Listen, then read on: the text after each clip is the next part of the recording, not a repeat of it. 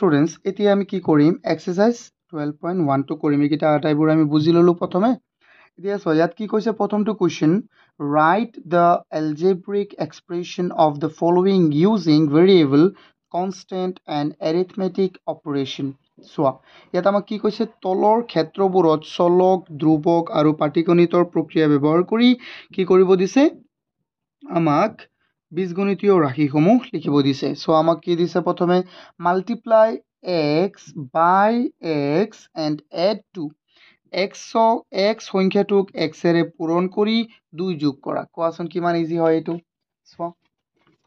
আমি প্ৰথমটো ইয়াত লিখো এটো কি হয় আমাৰ এক্সাৰসাইজ 12.1 সো আমাক প্ৰথমটো কোৱেশ্চন 1a answer কি হৈ যাব কৈছে যে মাল্টিপ্লাই x by x অৰ্থাৎ x ক তুমি x এৰে পূৰণ কৰা তাৰ লগত কি যোগ কৰা তাৰ লগত 2 যোগ কৰা দ্যাট মিন এটো কি হৈ যাব x স্কয়াৰ হ'বনে নাই plus 2 simple so student B নম্বৰটো কি কৈছে চাও আমি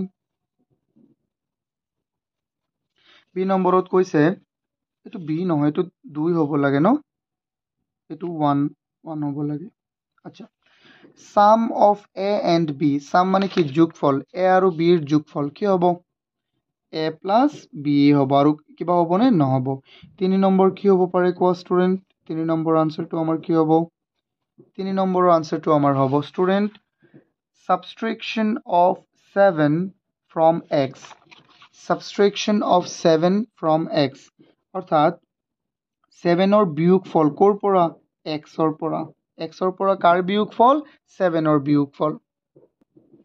তাৰ পিছৰটো আমি চাও স্টুডেন্টস ইয়াত কি কৈছে 3 নম্বৰত এটো কৰিলো 4 number subtraction of z from y so কৈছে যে 4 নম্বৰত z ৰ বিয়োগফল নিৰ্ণয় কৰা কাৰ পৰা z ৰ বিয়োগফল নিৰ্ণয় কৰা y ৰ পৰা সো y minus z তোমালোকে ইয়াত চাই লোৱা y ৰ পৰা z বিয়োগ কৰা সিম্পল তাৰ পিছত কি কৈছে 5 নম্বৰত x ৰ বৰ্গক y ৰে পূৰণ আৰু পূৰণফলৰ লগত z যোগ কি কৈছে চোৱা ইয়াত 5 নম্বৰটো চোৱা ভালদৰে x ৰ বৰ্গ কি হ'ব x স্কয়াৰ তাৰ বৰ্গক কিহেৰে পূৰণ y ৰে পূৰণ তাৰ পৰা আকৌ কি তাৰ লগত কি যোগ z যোগ সিম্পল এতিয়া চোৱা এটো কি হৈ যাব ইয়াক তুমি অকমান ভালদৰে লিখিলে এনেকৈ লিখিব পাৰিবা x স্কয়াৰ y পূৰণটো নিদিলেও হয় মাজত প্লাস z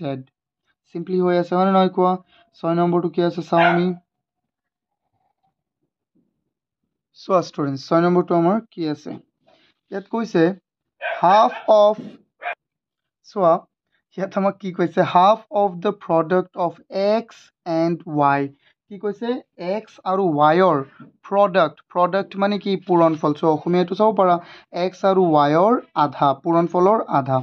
তেন্তে সো x আৰু y ৰ পূৰণফল কি হ'ব xy হ'বনে নাই সো xy হ'ব তাৰ আধা মানে কি ইয়াক তুমি হাফ পূৰণ কৰি দিয়া সিম্পল এটো হলো এটো কৰি দিলেও হ'ব কেলি নহব জানো কোৱাচোন x * y xy ন তাৰ পিছত চোৱা ইয়াত আমি কৰো ইফালে কিমান আছে আৰু এটো 6 হৈ গল 7 ত কি আছে চোৱা y ৰ ইফালে চোৱা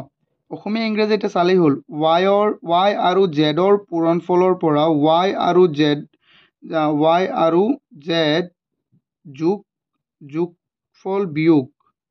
এটো কি কৈছে ইংৰাজী অসমীয়াত ইংৰাজী sum of y and z subtracted from the product of y and z চোৱা y আৰু z ৰ প্ৰডাক্টৰ পৰা কি বিয়োগ কৰিব লাগে y আৰু z ৰ যোগফল বিয়োগ কৰিব লাগে কিমান ইজি কোৱাচোন চোৱা প্ৰথমে আমি এটো চাও ইয়াত আছিল 7 আনসাৰ কৈছে যে y আৰু z ৰ পূৰণফলৰ পৰা y আৰু z ৰ পূৰণফল কি হৈ যাব yz হনে নহয় yz তাৰ পৰা কি কৰিব দিছে বিয়োগ কৰিব দিছে কি বিয়োগ কৰিব দিছে y আৰু z ৰ যোগফল হৈ গল তাৰ পিছতো চোৱা 8 নম্বৰ 8 নম্বৰত আমাক কি দিছে আনসাৰ 8 নম্বৰৰ আনসাৰটো আমাক কি আছে চোৱা আনসাৰটো তো আমি নিজেই লিখিম প্ৰশ্নটো চোৱা addition of z with the quotient of x divided by y কি কৈছে যে x ক y ৰে হৰণ কৰি হৰণফলৰ লগত কি কৰা z যোগ কৰা x ক y ৰে হৰণ কৰিলে কি হ'ব x ক তুমি y ৰে হৰণ কৰিলে হৈ যাব x by y তাৰ লগত কি যোগ কৰা z যোগ কৰা তাৰ পিছতো কি আছে চোৱা ষ্টুডেন্ট 9 আনসাৰ x ৰ 3 গুণৰ সৈতে z যোগ x ৰ 3 গুণ হলে নাই তাৰ লগত z যোগ সিম্পল তাৰ পিছতো কি কৈছে চোৱা ইফালে আমাক কৈছে ভালদৰে আমি চাও ইফালে কৈছে sum of x and 6 is divided by 3 sum of x অর্থাৎ x ৰ লগত 6 যোগ কৰি যোগফলক কি কৰা 3 ৰে হৰণ কৰা sum of x and 6 divided by 3 okay 10 number এটো আনসাৰ x আৰু 6 ৰ যোগফলক কিহেৰে হৰণ কৰিব দিছে 3 ৰে হৈ গল খতম এটো তো 11 সো 11 কি দিছে 11ত কৈছে x ক 5 ৰে পূৰণ কৰি পূৰণফলৰ বৰ্গ আচ্ছা চোৱা x ক 5 ৰে কি কৰিব দিছে পূৰণ কৰিব দিছে আমি কৰো x ক 5 ৰে পূৰণ কৰিলে 5x হ'ব আকৌ তাৰ কি কৈছে বৰ্গ এটো হৈ গল তাৰ পিছতো চোৱা ষ্টুডেন্ট তাৰ পিছতো হল 12 কি কৈছে answer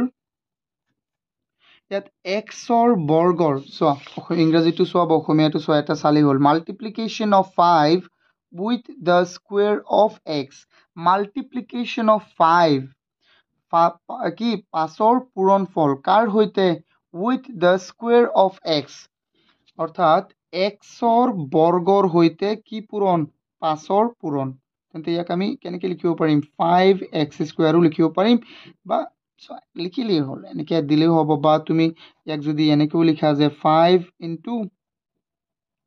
x square equal 5x এটো হ'ব তুমি যিকোনো এটা লিখিব পাৰিবা ইয়াৰ ভিতৰত ঠিক আছে সো এতিয়া আমি চাও বেলেগ কোৱেশ্চন